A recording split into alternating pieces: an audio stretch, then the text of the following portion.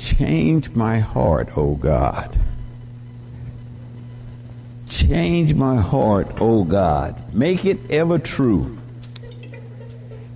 And in the end, he says, I want to be like you. Sometimes we have to be careful what we ask for. Sometimes we must be careful what we ask for, you see, because when you ask him to come into your heart, he's there. He's there. But you have to be ready for that. That is the problem sometimes. We ask God to come into our hearts before we make the decision to give our hearts over to him. He said in his word in one place in Matthew, he says, why do you call me Lord, Lord, if you're not going to do what I say?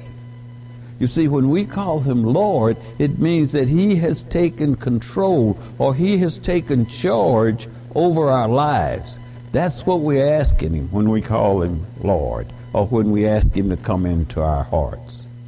So when we ask him, come into my heart, make it ever true, then we got to be ready to accept him into our heart. Because we're saying we want to be like you. And thus we find ourselves trying to follow Christ. And that is the purpose and our plan, to follow Christ. Therefore, when we beat our little chest and say we Christians, then we have to be exhibiting Christ-like features. So be careful what you ask for. Change my heart, O God.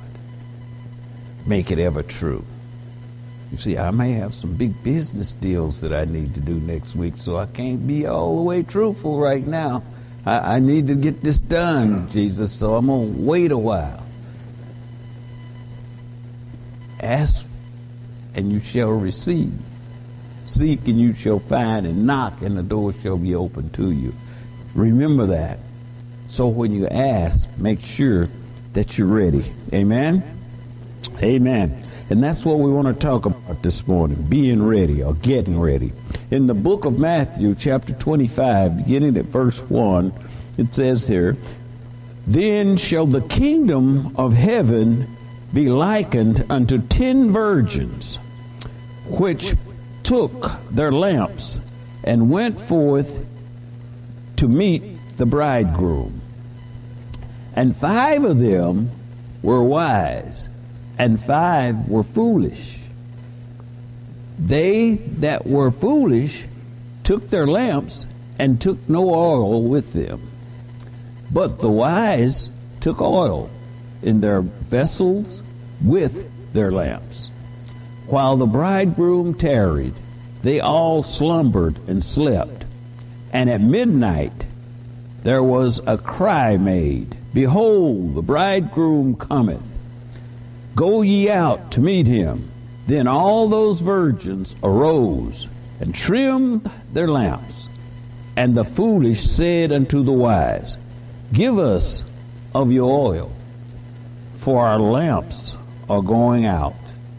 But the wise answered and said, not so, lest there be not enough for us and you, but go you rather to them that sell, and buy for yourself. And while they went to buy, the bridegroom came. And they that were ready went in with him to the marriage, and the door was shut. Afterwards came also the other virgins, saying, Lord, Lord, open to us. But he answered and said, truly I say unto you, I know you not. Watch, therefore, for you know neither the day nor the hour wherein the Son of Man cometh. The message is to watch and prepare. Watch and prepare. This parable teaches us that the coming of Christ will be sudden and at a time when nobody can anticipate. It will be sudden and come at a time when no one can anticipate it's coming. So you have to be ready. You have to be ready. The bridegroom came. 10 virgins. 10 virgins. We'll say 10 believers. 10 believers waiting for Christ. 5 wise and 5 foolish. Their lives or their lamps was in order according to their knowledge. So while they waited, they went to sleep. And then when they woke up, the bridegroom was there. But the foolish had no oil. They had no oil. Oil being the substance that would give them the ability to bring forth light. I hope you're getting what it said here. The 10 virgins was 10 believers. The lamps were their lives, and the oil is what give them the power to present light. So they're there, and they have no light. So it says that the 5 wise was ready to go, but the 5 foolish had to go back and get some more oil. And when they went back to get some more oil, Christ came and went. And by the time they got back, they were too late. He had come and gone. And the door was closed. And you say, oh man, that's not fair. That's not fair. They did everything right. They showed up, they got dressed, and so forth. That's not fair. But it's not about fairness. It's not about fairness. It's about being ready. You must be ready. You have to be ready. Who has to be ready? You have to be ready. And you say, well, how do I get ready? You get ready with Romans 12, chapter 2. Be not conformed to this world, but be ye transformed by the renewing of your mind. That means that you have to have a different outlook on things. You have to change your outlook on things. And then decide to follow after Christ. That's what gets you ready. Following after Christ. Having a different outlook on things. Everything that you see will become new. According to 2 Corinthians 5:17, he says that he who is in Christ is a new creature. So everything that you view will have a new definition. It will have a new meaning to you. Everything that you knew when you were a sinner without Christ, all of that will have gone away, and everything will be new. That's what it's saying to us. So we have to again fall into Romans 12:2 to renew our minds, to change our way of thinking, and to be ready to follow Christ. And in order to be ready to follow Christ, then you got to go to Ephesians 4:27 that says, don't give place to the devil. Don't give place to the devil. Don't give the devil no space in your life. No space. And then again you ask me, and you say, well, wait a minute. The devil is the prince of this world. The devil is the prince of this world. You can't get away from the devil. I mean, I try to do right all the time, and lo and behold, I do something wrong. Doggone it, the devil made me do it. No, he didn't. No, he didn't. You did it because you wanted to do it. You see, Jesus gave man power over all the power of the enemy. In Matthew 10:1, he said to his disciples, go out and heal the sick, cure the diseased, and cast out devils. And then in Luke 10:18 or 19, just go there, you'll find it. In 10:18, 19, he did the same thing. He had 70 more people, and he told them the exact same thing. He said, go out and cure the diseases, heal the sick, and cast out demons. And to make sure that we understood what he was talking about when he left this earth on his ascension into heaven to sit at the right hand of the Father, He said in Mark 16:17, these signs shall follow them. They shall cast out devils in my name. These signs shall follow them that believe. They shall cast out devils in my name. Do you believe? If you believe, then you can cast out devils in the name of Jesus. But you must believe. And this is it pointing out to us that we have power over all the power of the enemy. So the enemy can't do anything to us. The Bible says, resist him and he will flee from you. He will flee from you. But you have to get rid of him in order to be ready for Christ. Because it says that Christ comes as a thief in the night. He's coming when you don't know it, in other words. 2 Peter 3:10 says, he comes as a thief in the night. The day of the Lord will come as a thief in the night. 1 Thessalonians 5:2 says, you know that he comes as a thief in the night. So you see, we have that information. So we have to be ready. And we can't get ready if we're running from the devil.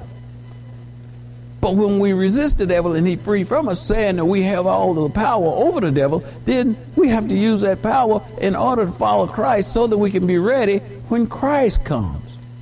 But first, we got to be ready for the devil.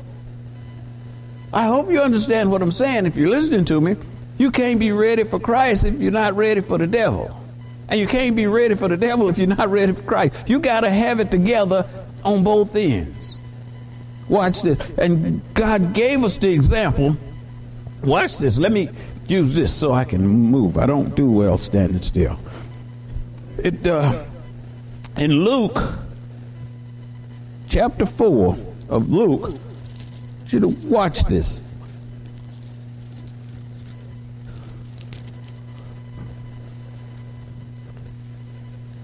Luke chapter 4, 2, 3. You know, these pages. It's the devil. It's the devil. Now, when Jesus went down to the Jordan and was baptized by John the Baptist, the Bible says that Jesus and John saw the Holy Spirit descending like a dove from heaven and lighting upon him. And then the sky opened and they heard a voice. John and Jesus. There was everybody around. But the other people, they heard rumbling and something like thunder. But what John and Jesus heard was the voice of God saying, "This is my beloved Son, in whom I am well pleased." This is where we end up in Luke 4. And it says, then Jesus, being filled with Holy Spirit. How do we know he was filled with the Holy Spirit? Because if we were to read above that, it would have said that Jesus and John saw the Holy Spirit descending like a dove and lighting upon Jesus. So we know that he was filled with the Holy Spirit. And then he goes on to say, he returned from the Jordan and was led by the Spirit into the wilderness. I want you to listen closely to what I just said here. I say that Jesus was filled with the Holy Spirit because they saw it come down and get on him. But when he got back to the city, it says that he was led by the Spirit into the wilderness. The point that we want to observe is which spirit led Jesus into the wilderness. Wasn't the Holy Spirit, because the Holy Spirit came down and landed on him and stayed there. And then he got up and went back into the city. But when he got back into the city, must have been an evil spirit that led him out into the wilderness. Because If you read your book, you'll see that there were many people filled with the Holy Spirit. None of them was ever led out into the wilderness. So that's not what the Holy Spirit does. It doesn't lead you out into the wilderness. The devil is the prince of this world. But he doesn't have all of the power of the world. You can resist him even though he is the prince of this world. Are you listening to me? Well, let's look at it on a secular human level. We have law, and we have the president is the ruler of the country. But if he says something you don't like, you don't have to do it. But he's the ruler. But you don't have to do it. Same thing, the devil is the ruler of the world, but if he tell you to do something, you don't have to do it. And it's best that you don't, because you know where that'll lead you. So the spirit that led Jesus into the wilderness, for all intents and purposes, let's say it was an evil spirit that led Jesus into the wilderness. Because that's not what the Holy Spirit does. Because it led him into the wilderness, being tempted for 40 days by the devil. That answer the question now? Make it a little clearer? That he was led out there by an evil spirit to be tempted by the devil. And in those days, he ate nothing. And afterwards, when they had ended, he was hungry. 40 days without eating anything. I'm pretty sure he was hungry. He was hungry. And the devil said to him, if you are the Son of God, if you are the Son of God. Do you think the devil didn't know who he was? The devil knew exactly who he was. But he said, if you are. He's talking to a hungry, weak man. To infuse doubt in that man. Because wherever there's doubt and fear, we know that there's no faith. There's no faith where there's doubt and fear. If you believe with your heart and do not doubt, you can have whatsoever you say. Just one of the scriptures, Mark 11:23. But you can't have any doubt and be successful with faith. So he said, if you be the Son of God, because he has a hungry man. But it takes us to where Paul tells us, says, when I am weak, that's when I am strong. When you are weak, that is when you have to call for help. When you are strong, you stick your chest out and say, I can handle this. And that's when you get beat down. But being weak, you cry out for help. When I am weak, then I am strong. I'm talking to the human side of us this morning. This is what we need to understand, that we don't have it. Left to our own devices, ourselves, the devil will beat us down every time. The boy's got some experience. He's been around since the Garden of Eden. You just showed up a nanosecond ago compared to how long he's been here. And he's seen a lot tougher people than we are. Oh, well, I shouldn't even said that. It's because I want to get off topic when I do things like that.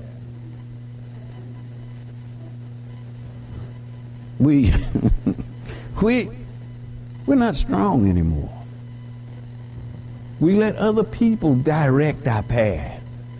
Whatever you say go, I'll go with that because that sounds good to me. I'm not going to read this book and try to figure it out for myself when I can listen to you and you can tell me that it's okay to do that.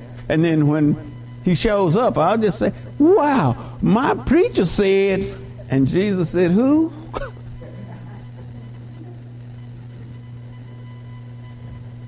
That's what people tell me when I tell them something they don't believe. Well, my pastor said, then I break him out. If this is my pastor right here, watch what he say. When Jesus was hungry after those 40 days, and the devil said to him, if you be the Son of God, command this stone to become bread. Show me who you are. If you are the Son of God, show me who you are. Jesus could have turned that whole mountain into a bakery if he wanted to. Had donuts and bread and cookies and cakes all over the place. And if you think that we would be different from that, do you think that we'd be different from that? If we had the power Jesus have, and somebody run up in your face saying, if you got the power of God, turn that stone into a loaf of bread, boy, you drown them in bread just to show them how tough you was. They'd be digging themselves out of bread for the next 6 months. I'll show you some bread. But you see, Jesus didn't have to do that because he knew who he was. He knew who he was. And watch what he says here. Then Jesus answered him, saying, it is written. What does the word say? I'm trying to go somewhere this morning. What does the word say? It is written, man shall not live by bread alone, but by every word of God. You don't have to prove yourself when you know who you are. Just do what you do. Just do what you do. Then the devil taking him. Who took him? The devil taking him. This is that same verb as he was led into the wilderness. Now they're saying he took him. They're clarifying it. It is that same spirit. Then the devil taken him on a high mountain and showed him all the kingdoms of the world. And in a moment of time, and the devil said to him, all this authority I will give you, and their glory. For this has been delivered unto me, and I give it to whomever I wish. Therefore, if you will worship before me, it will be yours. Did I not say the devil is the prince of this world? The devil just told Jesus the same thing. I'm going to take you up on this high mountain, and you see everything out there, everything around here is mine. Everything out here is mine. Now, what could Jesus have said to that? He could have said to that, are you kidding me? Are you kidding me? This is not yours. All of this was made by me, for me. That's what the Bible said. Everything that is made was made by him and for him. But the devil says, it's mine. And I can give it to you if I want to. Give it to whoever I want to. That's what he said. His words were, he could give it to whomever he chooses. Now, how can the devil give what is not his? Because it is his lawfully. It is his lawfully. Why is that? Because Adam gave it to him. Remember? Let us make man in our image and in our likeness and give him dominion over everything. God gave it to Adam. Gave him dominion over everything that he had made. And then Adam went and ate from the tree. And the book says, whomever you serve, that be your master. whomever you serve, that be your master. So Adam lowered himself in the presence of the devil, giving the devil authority over him. And having that authority, then he took dominion over the world, over the earth. And now here's Jesus being taken by the devil up on a mountain and showed everything. And you got to understand something here. That Jesus was Jesus all of his life. Jesus was Jesus all of his life. So why is it that now that he's 30 years old, the devil is just now attacking him? Did you put those figures together? You know, when you're in math, you have to add things up. You have to add things up. Jesus was born Bethlehem. And when he got to be about 2 years old, if you recall, the devil made a run at him. When the wise men came bearing those gifts, the frankincense, myrrh, and gold, and they ran across Herod and said, "We come to see the king." And Herod, being the king, said, "Wait a minute. You know another king around here." They said, "No, a king was born over there." He said, "Well, you go find him and worship him, and then come back and tell me where he is so I can go worship him. But I'm going to cut his little head off." That he didn't say that, but that's what he's thinking. And they went and found him. But then God gave them an unction to go home the other way and don't tell Herod nothing. So now Herod don't know who he is, but he knows where he is. So what does he do? He sends his soldiers to kill them all. Kill all of the babies that are 2 years old and below. Because that's the range where he is. 2 years and below. That is the only time that Jesus' life had ever been threatened. And now here he is 30 years old, and the devil haven't paid him any attention since then. Why do you suppose that was? It's a message for you. It's a message for you because he was filled with the Holy Ghost, and now he becomes an enemy to Satan. When you accept Christ in your life to become the Lord of your life, you have turned on Satan. You become a turncoat. So you become a target. I hope you understand what I'm talking about here. And this is why we're talking this morning about being ready. So you can't get ready unless you have what Jesus had. To put the devil in flight, When he showed Jesus all of these kingdoms, he calls them, all of these kingdoms, and he give them to whomever he wished. Therefore, if you will worship before me, I will give them all to you. And Jesus answered and said to him, "Get behind me, Satan, for it is written." What does the word say? What does the word say? You shall not worship.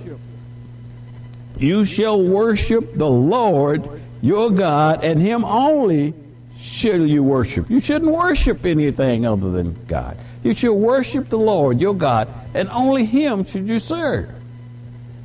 There's a message in here. You see, we can't fight the devil with what we got. This is why when you're weak, you become strong.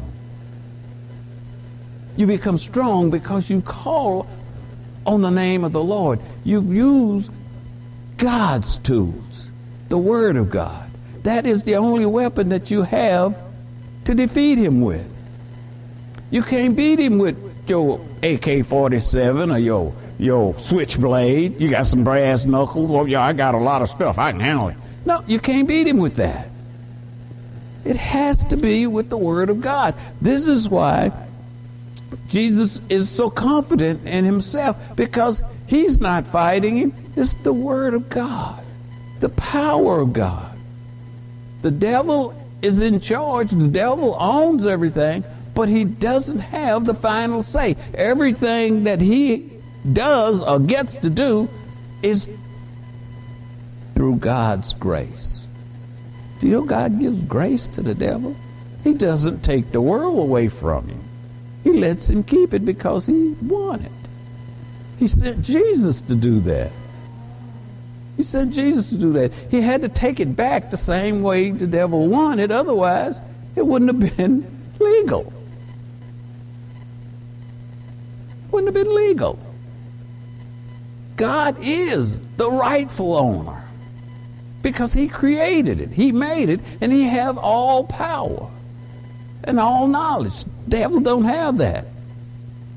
But the devil do have control of the world. But we don't have to listen to him.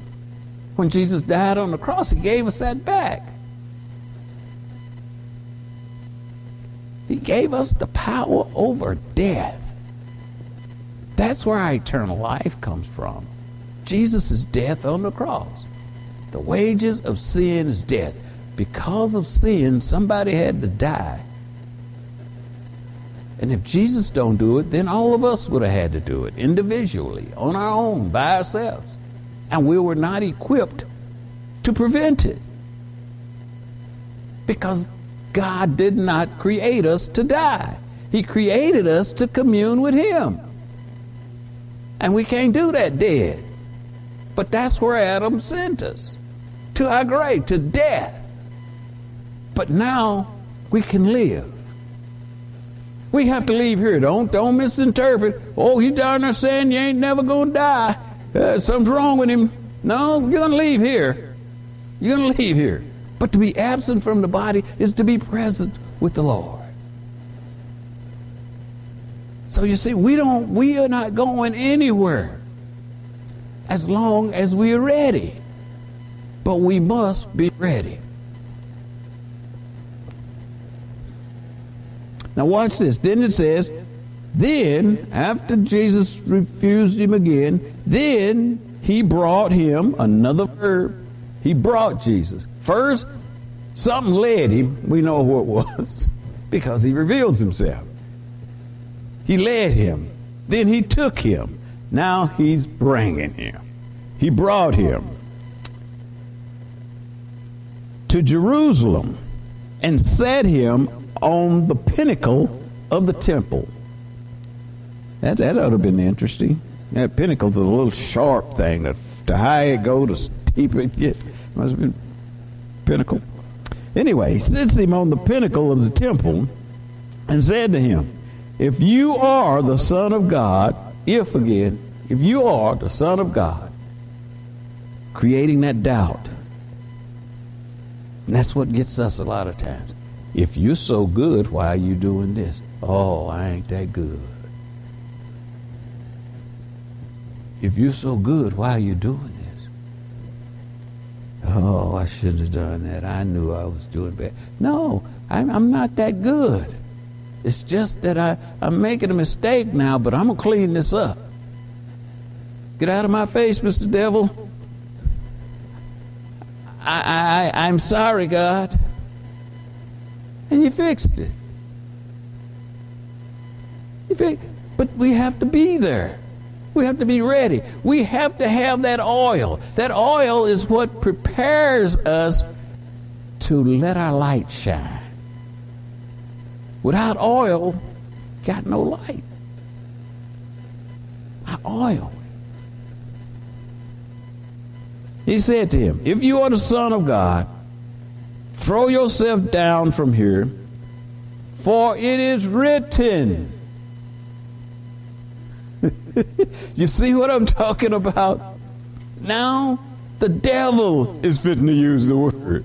The devil is using the word. He's saying, throw yourself down here because it is written. And watch where he goes with this. It is written. He shall give, God shall give his angels charge over you to keep you, and in their hands They shall bear you up, lest you dash your foot against a stone. Now, the devil knows Scripture. So I'm warning you, see, when somebody run up to you talking Scripture, just like them virgins, they knew Scripture, they had attended service, they looked just like the rest of them. All 10 of them looked just alike. All 12 of them looked just alike. No, it was 10. All 10 of them looked just alike. The only difference was the foolish didn't have no oil. But they could quote Scripture, they had attended service, and they was dressed and ready and out there waiting. If Jesus had to come when they first got there, they'd have been in the right place at the right time. But God is all-knowing. Can't trick him. Everybody else thought they were ready. They thought they were ready. But they didn't have no oil. They wasn't ready. Now here's Satan quoting Scripture. And we say, wow, this must be a good guy. He can quote Scripture. But what we fail to realize, because we didn't have enough oil, we've realized that he didn't say the whole thing. He gave them just enough to let them know he knew. And if they don't know the difference, then he wins. But he said, he shall give his angels charge over you to keep you. It's good to keep me, protect me, and in their hands they shall bear you up, lest you dash your foot against the stone. They won't let you get hurt, so you can just throw yourself off here. But see, what he didn't say is what defeated him. In that very verse, it says what defeats him. It says that he shall give his angels charge over you to keep you in all your ways. 4 words he left out. 4 words changes that whole scenario. Because if he keeps Jesus in his ways, it will keep him away from him. And it'll keep him in power over him in his way. So they just keep you. That's what he just keep you. He was quoting this, and then he realized what he said, and then he said, and didn't give you, keep you in your way. Because the way is the truth and the light. So if he keeps Jesus in his way, then Jesus will be right where he is now, resisting him. But just keeping him, hey, be any way you want to be. So you got to beware of people who can quote your Scripture. They may not have no oil. They give you just enough to get you in trouble. The test is what we're talking about here this morning. Watch and prepare. Watch them. Okay, pay no attention to what they say. They could have read that off of a Cracker Jack box. Could have read that anywhere. Sounds good, so I'm going to quote that every now and then. Wow, that is wisdom. That's good. But they don't know what it means. They just read it off the box. Watch them. See if they are applying it to their lives before you take it and use it in your life. And Jesus answered and said to him, it has been said, you shall not tempt the Lord your God. Now, when the devil had ended every temptation, he departed from him until an opportune time. When the devil can't break you, he'll get on away from there because he don't want to waste his time. There's too many fish in the sea. You kick him off your property, he'll go next door or on down the street somewhere. But you have to be ready. You have to be ready for him so that you can be ready for Christ. And you have to be ready for Christ by staying ready for the devil. Watch and prepare, but you must be ready. You see, Grandma can bring you to a certain point, and that's as far as she can take you. From that point on, you have to do the rest, because only you can answer for the deeds that you do in this life. Grandma will pray her heart out and bring you to Christ, bring you to the church house door, so to speak. But you have to accept Christ, and then you have to walk in his ways. So in all that you do in line with God's word, because you have to be ready. You must be ready.